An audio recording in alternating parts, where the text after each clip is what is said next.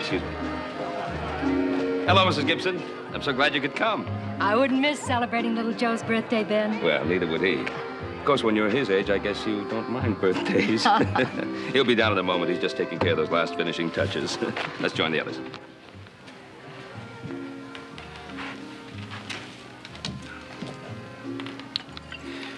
You know, you work on that left side a little more, you'll be a thing of beauty. Thank you. Oh, Ann Wilson will certainly be overcome.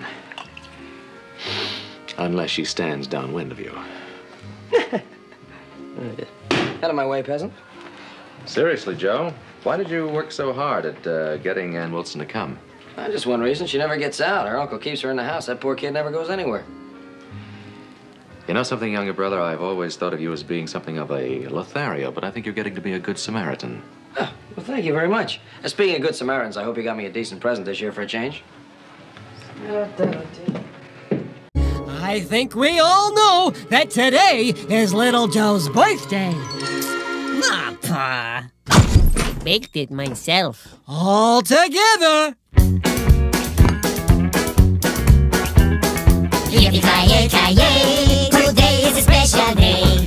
Yippee-ki-yay, today we celebrate you. Little Joe, take a bow. Look, I made a frosting cow. Little Joe, give it that rest. We all know Pa likes Susie best.